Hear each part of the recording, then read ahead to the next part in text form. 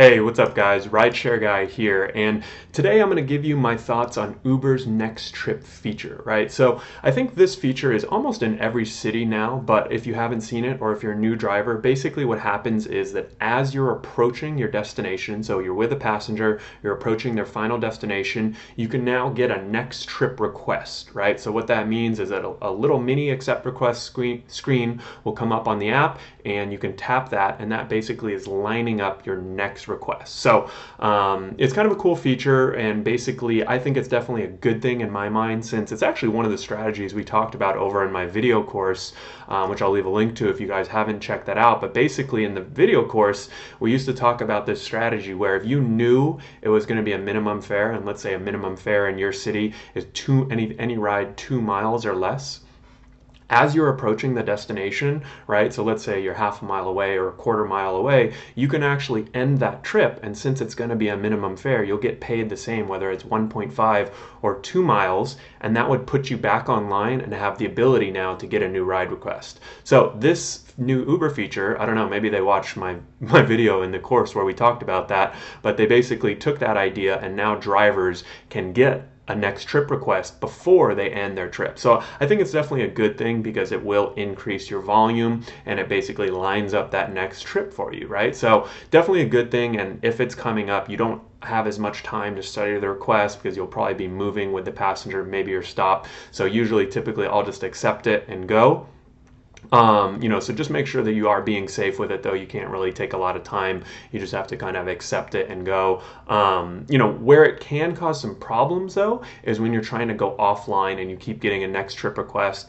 In some cities, I actually just got an email this morning from Uber that they now allow you to switch a little button at the top to go offline. So that's one good way to avoid it. Let's say you're trying to go offline, right? You want to do your last ride of the night and you keep getting these next trip requests. You can now tap the little switch or toggle the little switch, and it'll allow you to go offline, but you're still doing the trip. So that's a cool feature, and then that allows it so you won't get any more next trip requests. And the reason why this is important, because if you're on guarantees, right? Guarantees usually have a 90% acceptance rate, or if you're going for promotions or bonuses or something like that, the acceptance rate is super important because you need to maintain that, right? So you could imagine that at the end of the night, if it's busy and you're done, you want to go home, right? But you can't log off because you keep getting these next trip requests, and you know that if you ignore them, you're basically going to have to, you might not hit that acceptance rate. And if you accept them and then cancel them, that could hurt your cancellation rate, which is another thing that Uber looks at.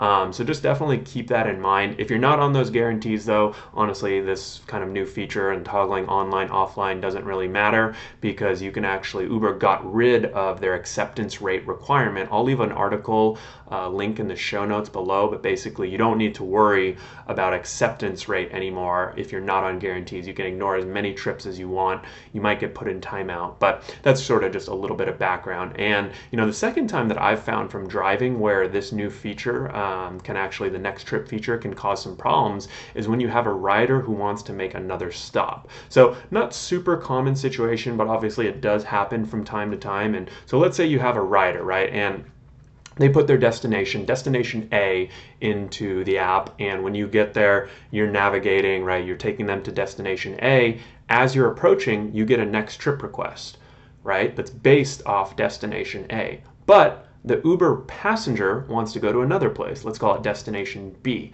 right? So that's where it starts to cause some problems. So usually what I say is something like at the beginning of the ride, okay, final destination, Shake Shack, or wherever they're going, just say something like final destination, right? And they'll usually say, yep, that's fine. So I sort of just get into the habit of asking that. A lot of times they might be talking if they're with someone else, maybe they're on the phone, or maybe they're with someone else, and they say, yeah, we'll go here and then there. So just kind of pick up on that, obviously, and if they mention something like that, it's a good time to bring up that, hey, and then I'll tell you kind of how to solve that. But first you want to identify if they're going to be making multiple stops. Once you've identified, here's what I do. I actually ask them to change the destination to the final destination on the passenger app. So how that works is, let's say they enter destination A into the app. Boom, I hit navigate on the Uber app. It takes me into Google Maps, and now I'm navigating to destination A. So the Uber app, though, on the Uber app, they can actually now change the destination, right? And let's say they change it to destination B. So now the Uber app sees that they're going to destination B, so it's going to give me next trip request based off destination B, but I'm actually navigating to destination A. Once I get to A, I pick up, I drop off, do whatever I have to do. The ride continues. I don't need to do anything other than go back into the Uber driver app. And now, since destination B is in there, I can navigate to destination B. So hopefully I explained all that correctly, because there's a lot of navigation and destinations A and destination B, right? So now you're navigating to destination B on the passenger side of the app and the driver side of the app. It shows destination B. So if you do get a next trip request, it'll now be in the vicinity of destination B. So hopefully that clears things up.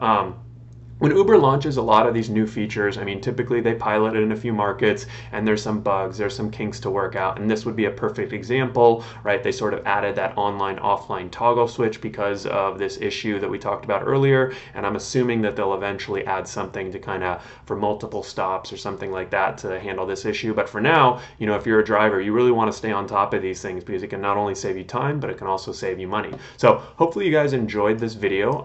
If you have any questions, don't hesitate to reach out. Feel free to like, comment, subscribe. I always look forward to hearing from you guys. All right, take care.